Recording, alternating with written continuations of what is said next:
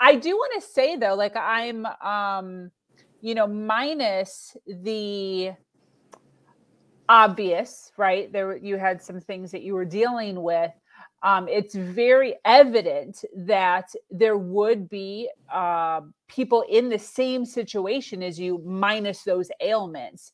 So, what I kind of want to ask is, what do you think are, what do you think most marriages are missing? You know what? One of the things I would say is that comfortability to connect and talk about anything.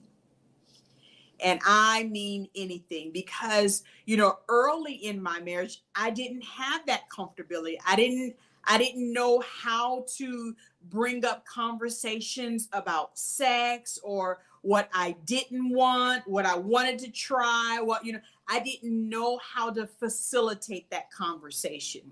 And so, and I was not alone. I found out I was not alone, and so being able to talk to each other about anything. And it's not, and I don't mean like, what, we have to talk, not like that, but making your regular, conversations, and we'll talk about, as far as bedroom conversations, making it a safe atmosphere that either of you can bring up questions, comments, or concerns about your bedroom, right?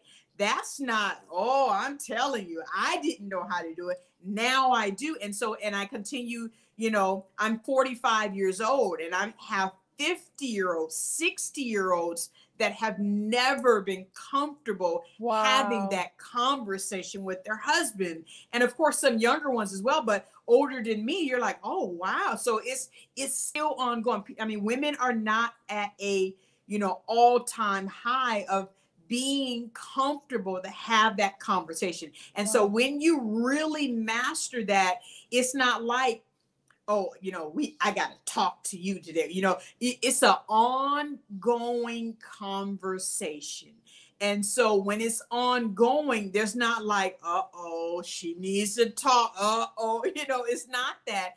It's like, he's free to talk about things without, feeling like he's going to hurt your feelings, and vice versa. It's an ongoing conversation. When you get that down, I'm telling you, it is amazing what the shift that will happen in your marriage. I love that. I love that you're saying that. My fiance was married previously, and that was actually an issue. So I'm very much the way that you're speaking. I say, let's talk. I do this to my son too, and I did it to kind of erase that thought of like every time my mom talks to me, it's because there's an issue. So I've just always been like Right. that. Like I'll say purposely, "Hey, we need to talk," and 50% of the time, or 70% of the time, because my child is freaking amazing, it's just to talk. So my son doesn't associate let's talk with something bad. But when I met my Mm, fiance, his ex-wife was very much like, hey, let's talk, was like a horrible thing was going on.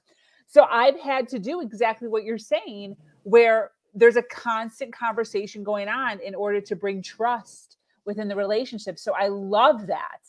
I love that for new marriages and marriages that are coming from old past experiences where maybe that right. was abused. Oh yeah, so true. And Yes. many times I teach women to really use the art of curiosity.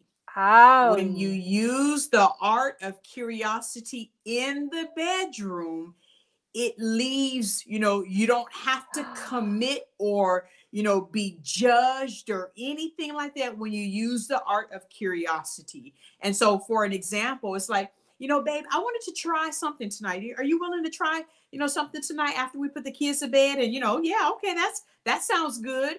And so when you're trying things, you don't have to commit. And so you want to try this. Okay. Maybe you want to try that, try this position. And then, take one night to make it a night of curiosity. And then maybe the same night or another night, only encourage the behavior that you want. And so you don't have to worry about saying, oh no, don't do that. No, you don't do, you don't have to worry about what you don't want them to do. Just encourage what you do. Because your husband's not going to say, but what about that other move that I have? No, but what about that one thing?